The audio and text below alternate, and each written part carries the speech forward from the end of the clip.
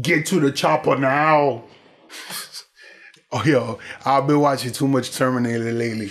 If I told you once, I ain't gonna tell you twice. Salute on my real ones. Yeah, look, bro, a beginner's guide to the fourth dimension. This and more on the Outer Limits.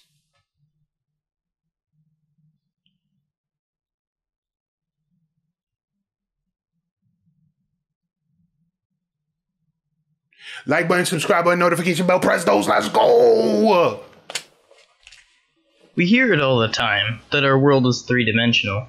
It makes sense after all. We can only define up to 3 directions, each at a right angle to each other, that don't interact with each other.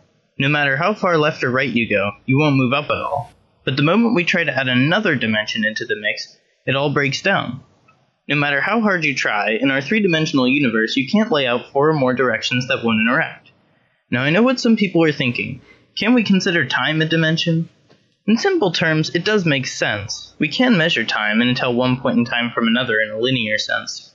4 hours later is always 4 hours later, just like how 4 feet to the left is always 4 feet to the left. Heck, you could even make time act like a spatial dimension.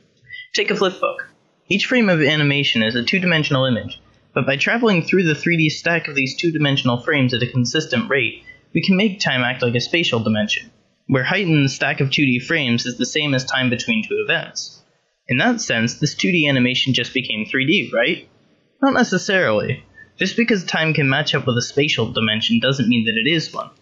Notice how in the animation, time only moves one way, from the bottom of the stack to the top, but in regular 3D space, one can move either way, up or down. This doesn't mean it's wrong to imagine time as a spatial dimension, since it clearly can be done, but rather it's wrong to assume a spatial dimension and time are exactly the same. Hold on. But they talk about the, like, this guy recommended to me, and part of me is like, yo, bro, what are you talking about? Space, right? And we move within space, right? So up, down, left, right, right? The 3 dimensions, space. But space is not thought of just as space. We move within space-time. That's why if you have 2 people, one on Earth and one on a spaceship moving at the speed, near the speed of light, right, time will move differently for them as it does here, right? You have the 2 Kelly twins. One went to the space station for 360 whatever days. The other one stayed on Earth. The one that was in space moving around the Earth wound up aging by a few nanoseconds slower. So to answer that, time is a dimension, but it's also part of the space-time continuum. It's not just space, it's space-time. Yeah, so I feel like I could go further into it, but let's just let him talk. So now that that's cleared up, what would 4-dimensional space be like? The easiest way to answer that question is actually to do the opposite.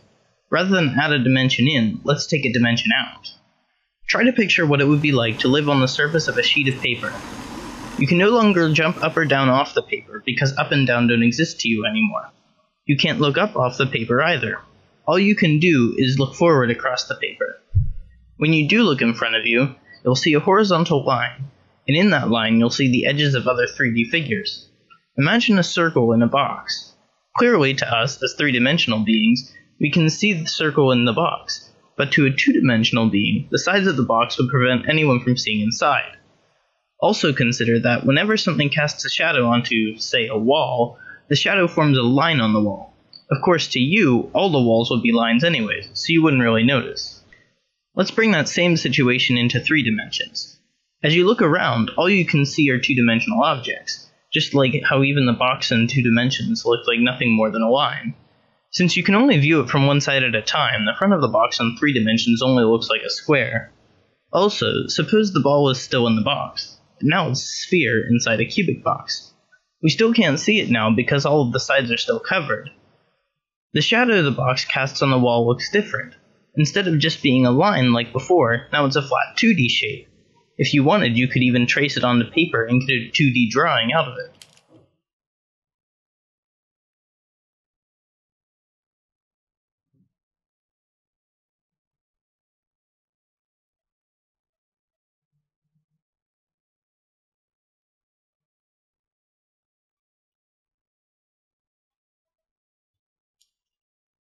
Here's where things get tricky.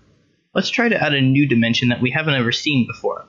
Let's just dip our toe into the 4-dimensional water and use the differences between 2D and 3D space to determine what would happen in 4D space. One of the first things you would notice if you looked in a 4D space is that you would see the world as a 3D shape, in a similar way to how you view a 3D world and can put it onto a 2D picture. But there's one catch. You can see all the sides of a shape. Remember how if you were to put a circle in a 2D box, you could still see it looking down from above in 3D? Well, now in 4D, you can see every side of the 3D box when looking down on it, including seeing the ball inside. Are you freaked out yet?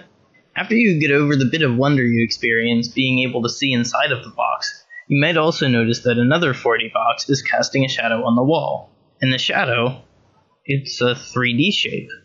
Yes. Just like how 2D space has linear shadows, 3D space has 2D shadows, here in 4D space we have 3-dimensional shadows. What would one of these shadows look like? Here's an example. This is called a tesseract, which is the shadow you would get from casting light through a 4D cube. Notice how it's made of 2 cubes connected at the vertices, just like how you can draw a cube on paper from 2 squares and connecting the corners. Now the tesseract looks weird enough sitting still, but watch what happens the moment you start rotating it. I'll give you a moment to clean up your mind, which is most likely at this point exploded. Yes, that's what the shadow of a 4D cube looks like when the cube rotates. Why does it do this, where the middle cube stretches out to become the outer cube? Let's take a look at the shadow of a 3D cube. First, note the 2 squares. One is smaller than the other because of perspective, making further objects appear smaller. But if you follow the small square, you'll see that it moves to the other side, before eventually moving to the front of the cube and becoming the big square. Now watch the tesseract again.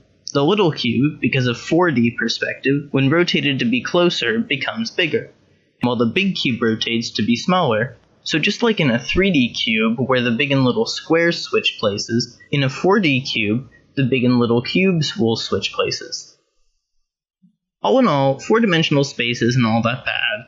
In fact, with the proper understanding of what will happen, one can devise some clever shapes that do things we can't even imagine doing in 3D space. Ever hear of a Mobius strip?